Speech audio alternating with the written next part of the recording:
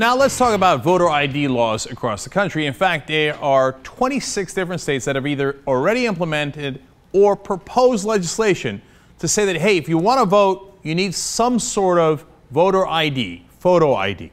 Now, as we've told you in the past, that might seem innocuous to all of us who have driver's licenses, but a lot of people live in big cities where they don't have cars, they don't use cars, they use mass transportation.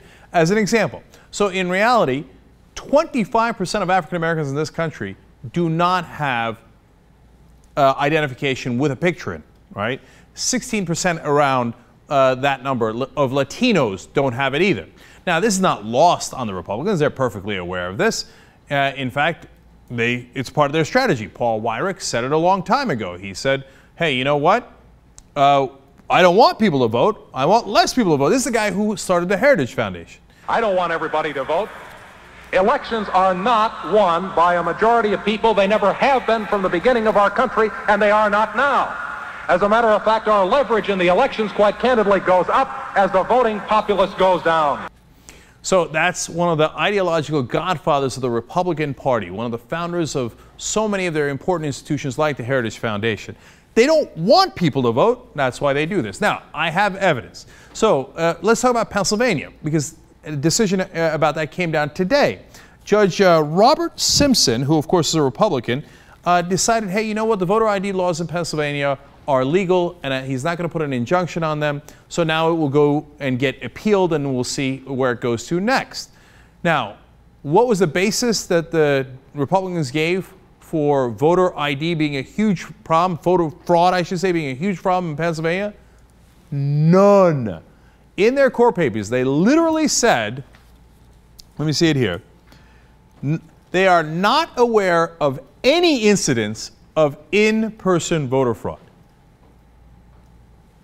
None in the state of Pennsylvania. In fact, they can cite a single one in the whole country. Now, that's a little much, because we actually know that since 2000, so, 10 to 12 years, depending on when they stopped counting, there were 13 cases. Now, actually, to be fair, there's one study that says 9, there's another study that says 10, but let's go with the highest number, 13.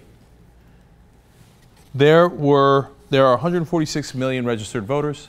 There have been at least 640 million votes between just the years 2000 to 2010. 13 cases? Are you kidding me?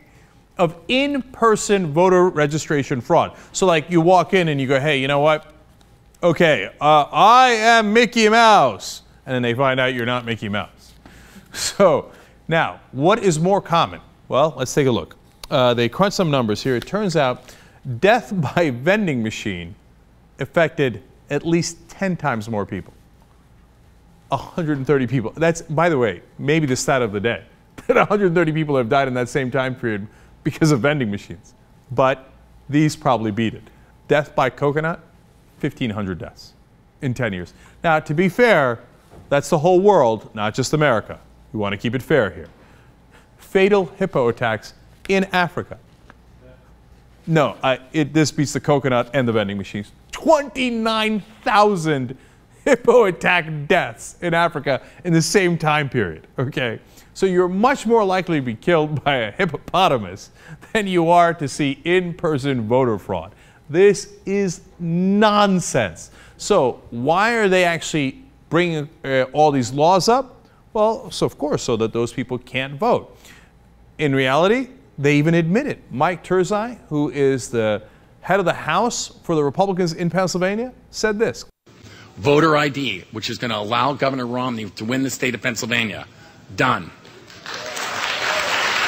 Oh, really? So this is about delivering Pennsylvania for Mitt Romney. Do you know that they might be disenfranchising hundreds of thousands of voters in Pennsylvania? And by the way, where are the places where they have the biggest problem of people not having voter IDs?